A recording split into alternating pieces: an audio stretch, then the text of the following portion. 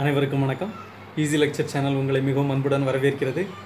Linear integrated circuit subject நம்ம discuss பண்ணிட்டு வரோம். இது வரைக்கும் ஆப்ரேஷன் ஆம்ப்ளிஃபையரோட அப்ளிகேஷன்ஸ் நிறைய பார்த்துக்கிட்டு இருந்திருக்கோம். இன்றைக்கி நம்ம டிஸ்கஸ் பண்ண போகிறது ஆப்ரேஷன் ஆம்ப்ளிஃபையரோட மிக மிக மிக முக்கியமான அப்ளிகேஷனான instrumentation amplifier. So instrumentation amplifier எதனால் இதுக்கு பேர் வந்தது, தென் இதை எங்கெல்லாம் பயன்படுத்துகிறாங்க, இதோட கெயின் எப்படி டிரைவ் பண்ணுறது, இதோட சர்க்யூட் எப்படி ஈஸியாக வரைகிறது போன்ற சுவாரஸ்யமான இன்ஃபர்மேட்டிவான தகவல்கள் நிறைய இந்த வீடியோவில் பார்க்க போகிறோம். அதனால் வீடியோ முழுமையாக பாருங்கள். வீடியோக்குள்ளே போகிறதுக்கு முன்னாடி ஈஸி லெக்சர் அப்படிங்கிற எங்களோட சேனலை சப்ஸ்கிரைப் பண்ணுங்கள். நாம் இப்போ வீடியோக்குள்ளே போகலாம். ரைட், இன்ஸ்ட்ருமெண்டேஷன் ஆம்ப்ளிஃபையர் இது எங்கே பயன்படுத்துகிறாங்க அப்படின்னா இண்டஸ்ட்ரீஸில் மிக அதிகமாக பயன்படுத்துகிறாங்க. அதனால தான் இதுக்கு இன்ஸ்ட்ருமெண்டேஷன் ஆம்ப்ளிஃபையர் அப்படிங்கிற பேர் வந்ததுன்னு எல்லாருக்குமே தெரியும். ஓகே, ஸோ எதனால் இது இண்டஸ்ட்ரீஸில் பயன்படுத்துகிறாங்க அப்படிங்கிறத பற்றி பார்ப்போம். இப்போ சில சென்சிட்டிவான இண்டஸ்ட்ரீஸ் வச்சுக்குவோம். எந்த இடத்துல எங்கெல்லாம் இந்த சில சென்சார்ஸ் யூஸ் பண்ணி சிக்னல் மெஷர் பண்ண வேண்டியது இருக்கோ அந்த மாதிரியான இண்டஸ்ட்ரீஸ் எடுத்துக்கும். ஃபார் எக்ஸாம்பிள் ஒரு பெட்ரோகெமிக்கல் இண்டஸ்ட்ரி, ஓகே, ஒரு ஆயில் ஃபீல்டில் உள்ள ஒரு இண்டஸ்ட்ரியை எடுத்துக்குவோம். ஓகே, ஸோ அந்த இடத்துல எப்படி வேலைகள்லாம் நடைபெறுது அப்படின்னா ஆயில் என்ன பண்ணுறாங்க, ஒரு இடத்துல இருந்து இன்னொரு இடத்துக்கு ட்ரான்ஸ்ஃபர் பண்ணுறாங்க. தென் அது பைப் வழியாக ட்ரான்ஸ்ஃபர் ஆகும். அதை வந்து கலெக்ட் பண்ணுறதுக்கு டேங்க்கில் கலெக்ட் பண்ணுறாங்க. தென் அதை ப்ராசஸ் பண்ணுறாங்க, சுத்திகரிக்கிறாங்க. அதை பல கூறுகளாக பிரித்து மக்களுடைய பயன்பாட்டுக்கு அதை ஏதுவாக மாற்றிட்டு வர்றாங்க. ஓகே, ஸோ இதுதான் ஆயில் ஃபீல்டில் நடக்கக்கூடிய விஷயங்கள். ஓகே, ஸோ இது வந்து ஒரு இடத்துல ஆயில் இருக்கா என்னென்னு பார்க்குறோம். அப்போது அதை ட்ரில் பண்ணுவாங்க. ஸோ ட்ரில் பண்ணிவிட்டு உள்ளே இறங்கி பார்க்குறதுக்கு முன்னாடி அந்த இடத்துல ஹார்ம்ஃபுல் கேஸ், பாய்சனஸ் கேஸ் ஏதாவது இருக்கான்னு பார்க்கணும். தென் இந்த பைப் வழியாக வரக்கூடிய ஆயிலில் அதோட ஃப்ளோவை மெஷர் பண்ணுவாங்க. தென் அந்த டேங்க்கு சில சமயம் ஓப்பன் டேங்க் இருக்கும், சில சமயம் க்ளோஸ் டேங்க் இருக்கும், ரெண்டு சமயம் க்ளோஸாக இருக்கும். அந்த இடத்துல பைப் வழியாக இன்லெட் வழியாக விட்டு அந்த ஆயில் அங்கே கலெக்ட் பண்ணுவாங்க. அப்போது க்ளோஸ் டேங்காக இருந்தால் உள்ளே ஃபில் ஆகுதா ஃபில் ஆகலையா அப்படின்னு நமக்கு தெரியாது. ஸோ அதை மெஷர் பண்ணுறதுக்கு அது ஃபில் ஆகுதா இல்லை எந்த லெவலில் இருக்குது அப்படின்னு பார்க்குறதுக்கு அதை வந்து அதோட ப்ரெஷர் மெஷர் பண்ணுவாங்க. அந்த டேங்கோட ப்ரெஷர் மெஷர் பண்ணுவாங்க. தென் அது மூலமாக அதற்குள்ள அந்த மெஷர் பண்ண அந்த இன்புட்டை வச்சு அதோட கேட் வால்வை கண்ட்ரோல் பண்ணுவாங்க. அதுக்கு இன்லெட் எந்த பர்சன்டேஜில் போகணும், இந்த மாதிரியான விஷயங்கள்லாம் கண்ட்ரோல் பண்ணுவாங்க. ஸோ இது வந்து ஒரு மிகவும் சென்சிட்டிவான ஒரு இண்டஸ்ட்ரி. ஸோ இந்த இடத்துல எல்லாமே மெஷர் பண்ணுறதுக்கு மனிதர்கள் நேரடியாக போய் கையாளுறதுக்கு ஏதுவாக இருக்காது. அதனால் என்ன பண்ணுவாங்க, சென்சார் வச்சு யூஸ் பண்ணி மெஷர் பண்ணுவாங்க. ஸோ சென்சாரோட வேலை என்னென்னா, சாதாரணமாக அது எந்த ஒரு ஃபிசிக்கல் பேராமீட்டராக இருந்தாலும் அதை வந்து ஒரு எலக்ட்ரிக்கல் சிக்னலாக மாற்றுறது தான் சென்சாரோட வேலை. ஓகே, ஸோ இப்போ இந்த மாதிரியான இண்டஸ்ட்ரீஸில் என்ன ஆகுது, சென்சார்ஸ் பயன்படுத்துகிறாங்களா, இது வந்து அந்த ஃபிசிக்கல் பேராமீட்டராக ப்ரெஷராக இருக்கலாம், டெம்பரேச்சராக இருக்கலாம், தென் ஃப்ளோவாக இருக்கலாம். ஸோ இந்த ப்ரெஷர்ஸ் எல்லாம், இந்த ஃபிசிக்கல் பேராமீட்டர்ஸ் எல்லாமே ஒரு எலக்ட்ரிக்கல் சிக்னலாக மாற்றுது. ஓகே, இந்த எலக்ட்ரிக்கல் சிக்னல் ப்ராசஸ் ஆகிறது அதே இடத்துல ப்ராசஸ் ஆகாது. அது இன்னொரு இடத்துல எங்கே கூலிங் சிஸ்டம், ஓகே, எங்கே ஆஃபீஸ் இருக்கோ, எங்கே வந்து கம்ப்யூட்டர்ஸ் இருக்கோ, ஸோ அந்த இடத்துக்கு இதை வந்து மெஷர் பண்ண சிக்னல் வேல்யூஸ் எல்லாம் ட்ரான்ஸ்ஃபர் பண்ணுவோம். அதை கேபிள் வழியாக ட்ரான்ஸ்ஃபர் பண்ணிடுவாங்க. ஓகே, பட் தென் அந்த இடத்துக்கு போய் அதை ப்ராசஸ் ஆகி மறுபடியும் அந்த கேட் வால்வ் அதெல்லாம் கண்ட்ரோல் பண்ணுறதுக்கு இந்த மாதிரியான விஷயங்கள்லாம் நடைபெறும். ஓகே, ஸோ இப்போ இந்த சிக்னலை மெஷர் பண்ண சிக்னல், சென்சார் மூலமாக மெஷர் பண்ண சிக்னல் எப்படி இருக்குன்னா ரொம்ப வீக் சிக்னலாக இருக்கும். ஸோ அது ஒரு பாயிண்ட்லேருந்து இன்னொரு பாயிண்ட்டுக்கு ட்ரான்ஸ்ஃபர் பண்ணுறதுக்கு அப்படியே மறைஞ்சு போயிடும். ஓகே, ஸோ இந்த விஷயத்தை அவாய்ட் பண்ணுறதுக்கு நம்ம என்ன பண்ணோம், அந்த வீக் சிக்னலை ஸ்ட்ரெங்தன் பண்ணணும், ஸ்ட்ராங் ஆக்கணும். அதுக்கு நம்ம ஆம்ப்ளிஃபையர் யூஸ் பண்ணுறோம். ஸோ இது வந்து ஒரு ட்ரெடிஷ்னலாக நம்ம யூஸ் பண்ணுற ஆம்ப்ளிஃபையர் பயன்படுத்தலாமான்னா பயன்படுத்தக்கூடாது. ஏன்னு கேட்டால் இந்த மாதிரியான சென்சார்ஸ் யூஸ் பண்ணுற இடத்துல சென்சார்ஸ் மூலமாக மெஷர் பண்ணக்கூடிய சிக்னலை ஒரு இடத்துலேருந்து இன்னொரு இடத்துக்கு அனுப்ப வேண்டிய அந்த சூழ்நிலைகளை என்ன ஆகும் அப்படின்னா காமன் மோட் நாய்ஸ் நிறையா இருக்கும், பேக்ரவுண்ட் நாய்ஸ் நிறையா இருக்கும். ஸோ அந்த நாய்ஸ் எல்லாம் ரிஜெக்ட் பண்ணணும். அப்போது நம்மளோட ஆம்ப்ளிஃபையர் எப்படி இருக்கணும் அப்படின்னா காமன் மோட் ரிஜெக்ஷன் ரேஷியோ ரொம்ப ஜாஸ்தியாக இருக்கணும். ஸோ நம்ம யூஸ் பண்ணக்கூடிய ஆம்ப்ளிஃபையரோட காமன் மோட் ரிஜெக்ஷன் ரேஷியோ ஜாஸ்தியாக இருக்கணும், இன்புட் இம்பிடன்ஸ் ஜாஸ்தியாக இருக்கணும், அவுட்புட் இம்பிடன்ஸ் இருக்கணும், அவுட்புட் இம்பிடன்ஸ் ரொம்ப லோவாக இருக்கணும். ஓகே, சாதாரணமாகவே ஒரு ஆப்ரேஷன் ஆம்ப்ளிஃபையரோட கேரக்டரிஸ்டிக்ஸ் என்ன அப்படின்னா அதோட இன்புட் இம்பிடன்ஸ் எப்போவுமே ஜாஸ்தியாக இருக்கும், அவுட்புட் இம்பிடன்ஸ் கம்மியாக இருக்கும். ஓகே, ஒரு ஐடியல் ஆப்ரேஷன் ஆம்ப்ளிஃபையர் எடுத்துக்கிட்டோம் அப்படின்னா இன்புட் இம்பிடன்ஸ் இன்ஃபைனைட் ரேஞ்சுக்கு போகும், அதே இது அவுட்புட் இம்பிடன்ஸ் 0க்கு இருக்கும். ஓகே, ஸோ 0ல் இருக்கும். இதுதான் ஒரு ஐடியல் ஆப்ரேஷன் ஆம்ப்ளிஃபையரோட கேரக்டரிஸ்டிக்ஸ். ஆனால் ப்ராக்டிக்கலாக என்ன ஆகும் அப்படின்னா இது சாட்டிஸ்ஃபை ஆகாது. பட் இன்புட் இம்பிடன்ஸ் எப்படி இருந்தாலும் ஹையாக தான் இருக்கும், அவுட்புட் இம்பிடன்ஸ் எப்படியாக இருந்தாலும் லோவாக தான் இருக்கும். ஓகே, இது கூட நம்ம என்ன பண்ணுறோம் அப்படின்னா காமன் மோட் ரிஜெக்ஷன் ரேஷியோ ஹையாக இருக்கிறது, ஹையாக இருக்கிறது மாதிரியான ஒரு ஆம்ப்ளிஃபையர் டிசைன் பண்ணுறோம் அப்படின்னா அதுக்காக தான் டிசைன் பண்ணப்பட்டது இந்த ஆம்ப்ளிஃபையர். ஓகே, ஸோ இதுதான் இன்ஸ்ட்ருமெண்டேஷன் ஆம்ப்ளிஃபையர். இந்த இன்ஸ்ட்ருமெண்டேஷன் இந்த பர்டிகுலர் ஆம்ப்ளிஃபையர் இண்டஸ்ட்ரீஸில் பயன்படுத்துறதுக்கு ஏதுவாக இருக்கிறதுனால இந்த ஆம்ப்ளிஃபையருக்கு இன்ஸ்ட்ருமெண்டேஷன் ஆம்ப்ளிஃபையர் அப்படின்னு பேர் வந்துச்சு. ஓகே, ஸோ அது என்ன பண்ணும், மெஷர் பண்ணுற சிக்னல்லாம் ப்ராசஸ் பண்ணுறதுக்கு, அந்த சிக்னலை ஆம்ப்ளிஃபை பண்ணுறதுக்கு இந்த பர்டிகுலர் ஆம்ப்ளிஃபையர் தான் கண்டிப்பாக பயன்படுத்த வேண்டிய சூழ்நிலை இருக்குது.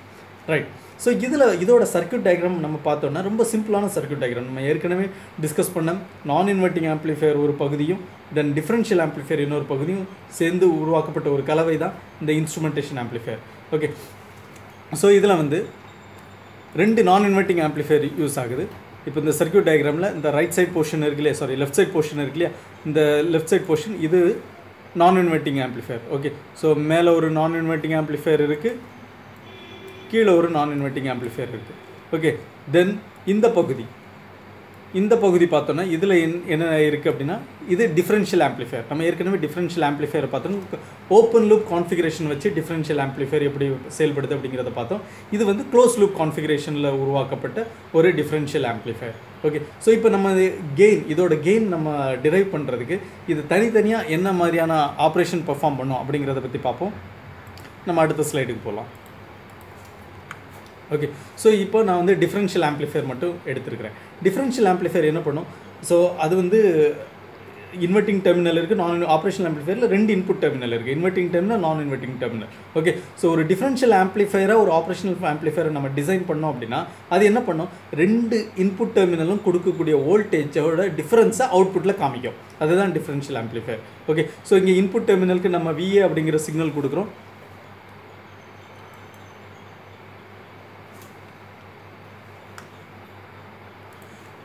இன்வெர்ட்டிங் டெர்மினலில் VA அப்படிங்கிற வோல்டேஜ் கொடுக்குறோம், தென் நான் இன்வெர்ட்டிங் டெர்மினலில் VB அப்படிங்கிற வோல்டேஜ் கொடுக்குறோம். ஸோ நமக்கு அவுட்புட் என்னவாக இருக்குன்னா இந்த VAக்கும் VBக்கும் உள்ள டிஃப்ரென்ஸ் தான் அவுட்புட்டில் வரும். So VA minus VB okay into R3 divided by R2.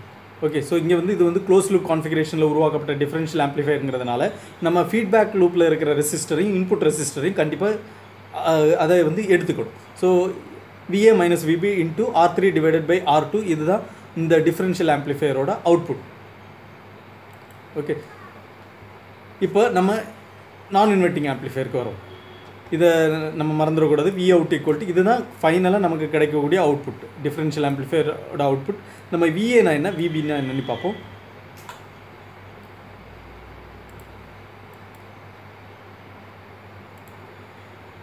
நம்ம வந்து இந்த இன்ஸ்ட்ருமெண்டேஷன் ஆம்ப்ளிஃபையருக்கு என்ன இன்புட் கொடுக்குறோம் அப்படின்னா மேலே இருக்கிற ஆப்ரேஷனல் ஆம்ப்ளிஃபையருக்கு V1ங்கிற இன்புட் கொடுத்துருக்குறோம்,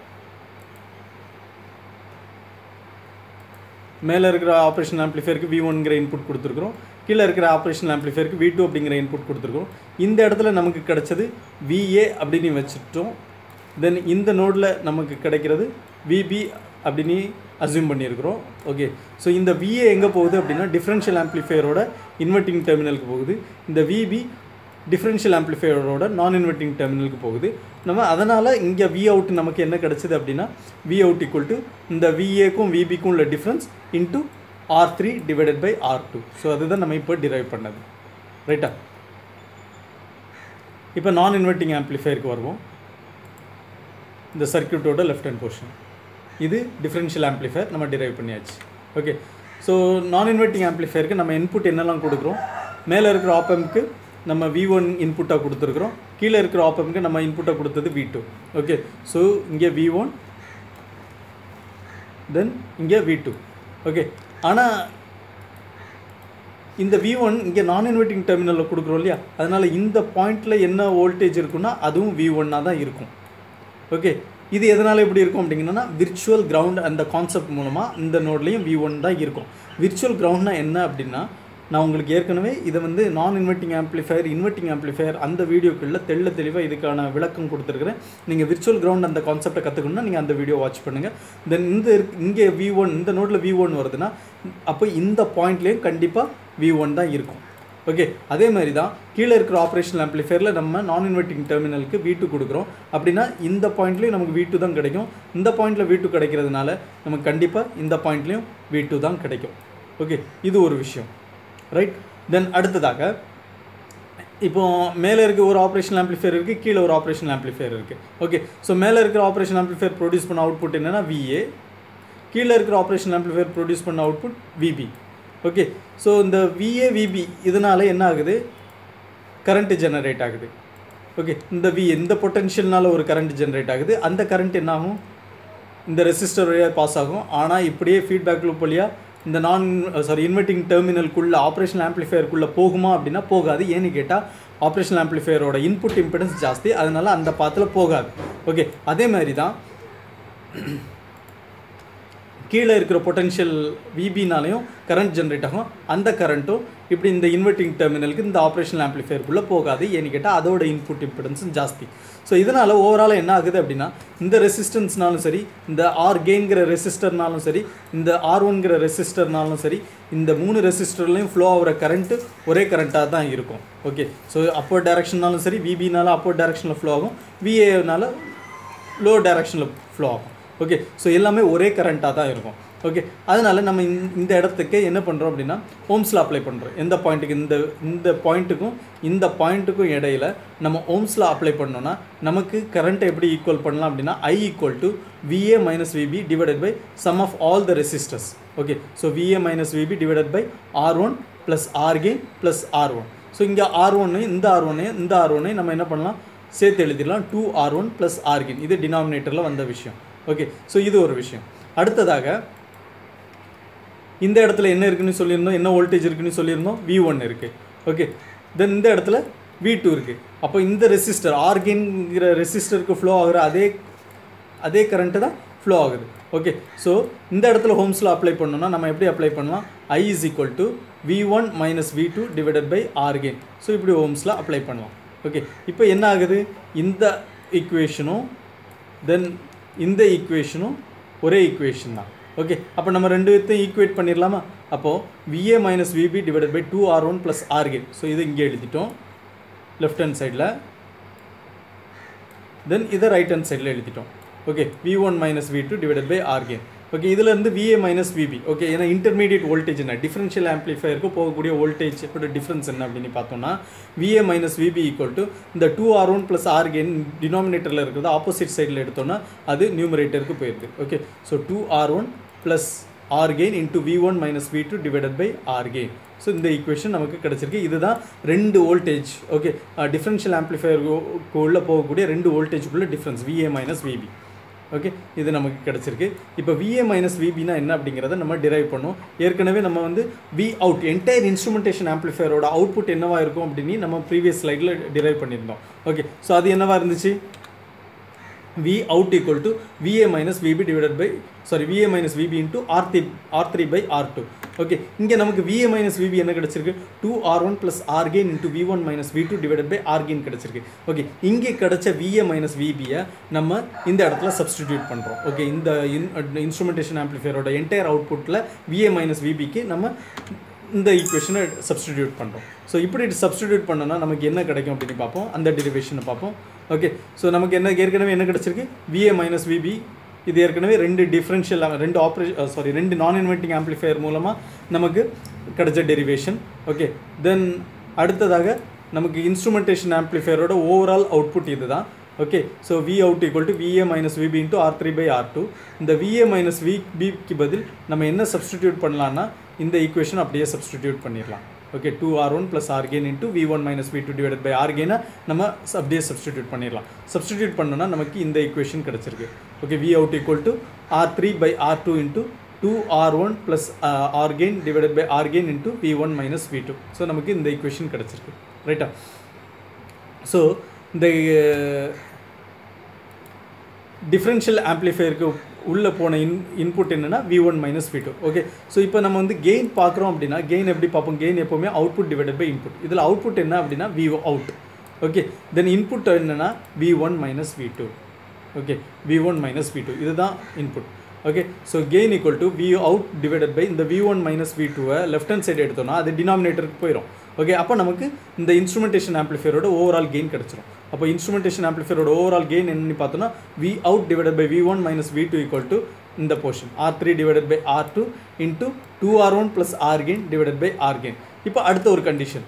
ஓகே, நம்ம இந்த இன்ஸ்ட்ருமெண்டேஷன் ஆம்ப்ளிஃபையரில் எடுத்த ரெசிஸ்டர் எல்லாமே ஒரே வேல்யூ, அந்த கெயின் ரெசிஸ்டர் ஆர் கெயினை தவிர மிச்ச எல்லா ரெசிஸ்டரோட வேல்யூவும் சேமாக இருந்துச்சுன்னா நமக்கு என்ன நடக்கும் அப்படின்னா R3/R2 இது ரெண்டும் கேன்சல் ஆயிரும். ஓகே, இது ரெண்டு கேன்சல் ஆகி 1 ஆயிரும். அப்புறம் நமக்கு மிச்சம் இருக்கிறது 2R1 + R gain by R gain. இதுக்கு எல்சிஎம் எடுத்தோம்னா என்ன ஆகும்?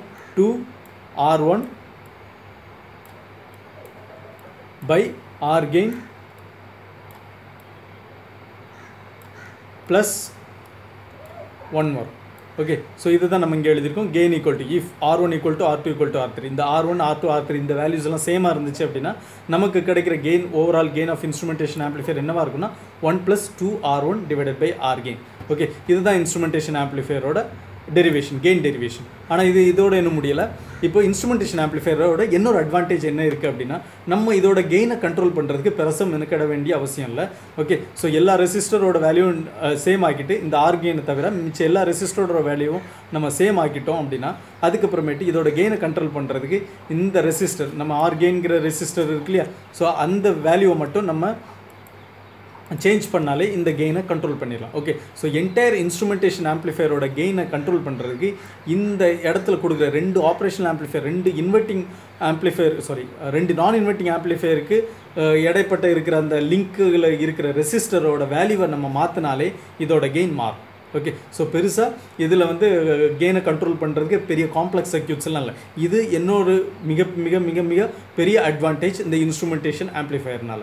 ஓகே, ஸோ இந்த இன்ஸ்ட்ருமெண்டேஷன் ஆம்ப்ளிஃபையர்னா என்ன, எதனால் இதுக்கு இன்ஸ்ட்ருமெண்டேஷன் ஆம்ப்ளிஃபையர்னு பேர் வந்தது, எந்த இடத்துல இதை பயன்படுத்துகிறாங்க, இந்த மாதிரியான கேள்விகளுக்கு பதில் இந்த வீடியோ மூலமாக உங்களுக்கு தெளிவாக புரிஞ்சிருக்கும் அப்படின்னு நம்புகிறோம்.